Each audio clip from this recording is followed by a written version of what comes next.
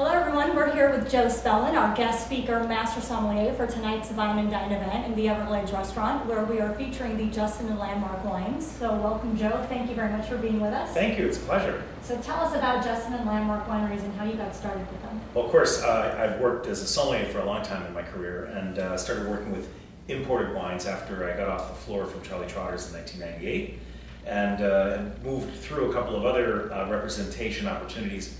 One of which was Joseph Phelps for several years, and at an event I ran into Justin Baldwin, who I've known for a long time, over 20 years, and we were pouring wine next to each other at this tasting, and he said, "You know, Joe, it's really great what you do for Joseph Phelps. I'd love to have somebody like you work for me at Justin."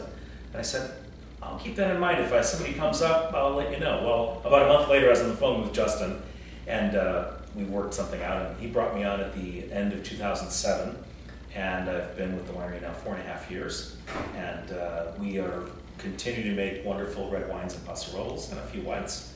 And meantime, Justin Baldwin has moved on in a different role as founder, and the winery was acquired by Fiji Water and its parent company, Roll International, which is quite a broad agricultural company in California, and has continued now in developing new vineyards in passarolas, and has acquired yet another vineyard, which is Landmark Vineyards, and they're quite a great specialist in Chardonnay and Pinot Noir.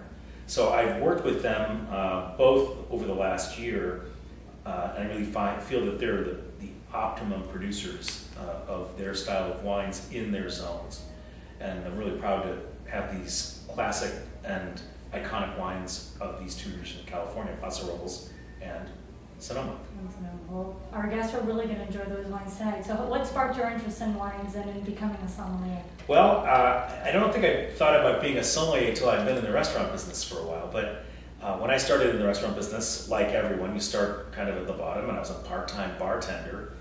And in the first restaurant I worked in, which is long ago, the owner was somewhat interested in wine and turned my interest in wine on a little bit too. So from that point, I took on the buying responsibilities at that restaurant and a couple of subsequent restaurants. And I was kind of thrust into the role of sommelier by one of the owners I worked for in a formal restaurant called Maxime's in Chicago.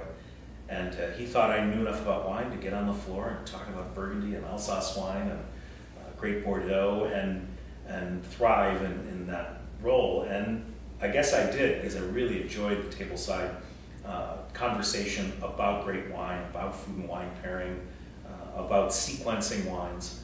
And this is going back now 27 years. So it was a very different world then. I wore a tuxedo on the floor. It was a formal French restaurant, and I think that style of restaurant is fading these days. And we're looking at more fresh foods, more vibrant styles of wine, more casual dining, less tablecloths, lots of light, very enlightened produce and produce-driven restaurants, chefs who are really great at marrying flavors in unorthodox ways, and I think wine has to keep up with that. So I still find it very exciting, even though I'm not on the floor pouring wine at tableside.